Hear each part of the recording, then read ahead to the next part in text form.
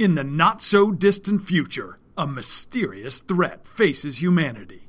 It isn't war, disease, or political strife. It's something far closer to home. Yes, it's the Internet of Things. That's right.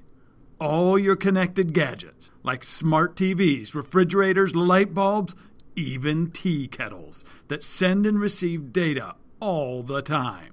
These devices are meant to make our lives more convenient, but when hacked by unscrupulous masterminds, they can become instruments of mischief and evil. But these robotic minions won't be commanded to destroy our cities.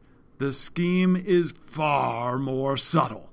Hackers want to use the Internet of Things as a vulnerable entry point to the real prize, the networks containing your personal information.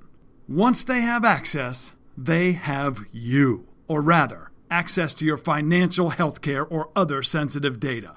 All because of that convenient electronic device sitting on your nightstand. Luckily, you can take control of your smart devices and block hackers from manipulating their way to your personal information.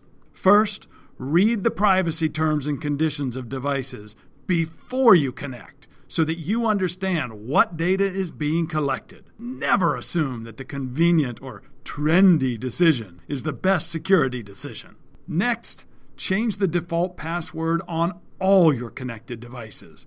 This stops hackers from walking in like they own the place. And update your connected devices to keep them safeguarded against new threats.